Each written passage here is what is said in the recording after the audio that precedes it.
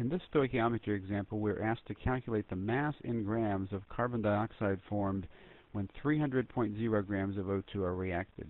And we're given a balanced chemical equation to describe the reaction. We're going to need three conversion factors for this problem. The first is the molar mass of O2, which says that 1 mole of O2 is equivalent to 32.00 grams of O2. That's 2 times the atomic mass. The second conversion factor in blue here is the one that we obtained from the coefficients in the balanced equation. Remember that the coefficients directly give us relative numbers of moles of substances involved in the reaction. So that suggests that 3 moles of O2 are equivalent to 2 moles of CO2.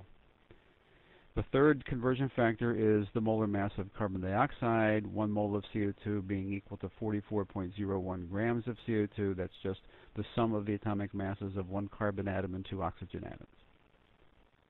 The solution to the problem using dimensional analysis amounts to first converting from the given quantity, grams of O2, to moles of O2 using our first conversion factor, grams to moles conversion.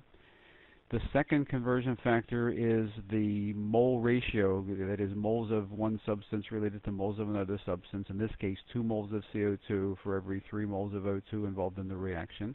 That converts effectively from moles of O2 to moles of CO2.